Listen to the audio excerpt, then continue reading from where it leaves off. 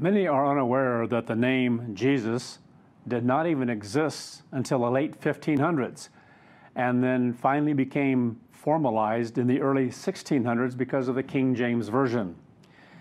Yet it would really be good if people could learn that the name Jesus should not have been used as his name that is given in English. Before born of Mary, God instructed there was a name to be given to his son, that it was to have very specific meaning to it. And it's the same meaning as the one who led the children of Israel out of the wilderness after they'd been there for 40 years, and Moses had died. Then Joshua led them on into the promised land. So the name should be the same in English as that individual, Joshua of the Old Testament. If anyone today is asked about what the name Jesus means, they really don't know. But traditional Christianity, they do know that that name is referring to the Christ. That's what they think of when they hear it. And that's because of centuries of teaching that has used that particular name as far as English is concerned, but it's not correct. It's not the correct name.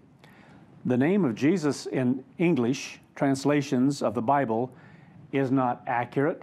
It is not genuine or truthful. It's not a truthful name that was given by translators.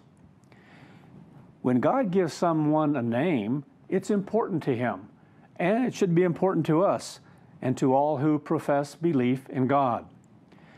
You know, God named Adam, Abraham, Ishmael, Isaac, Israel, and others, as well as inspiring the names of many more.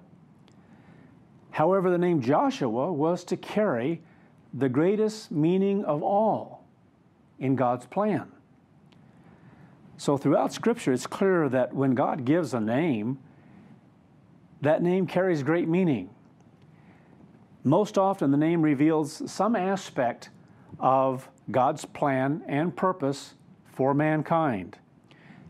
Joshua is the name that English translators should have used.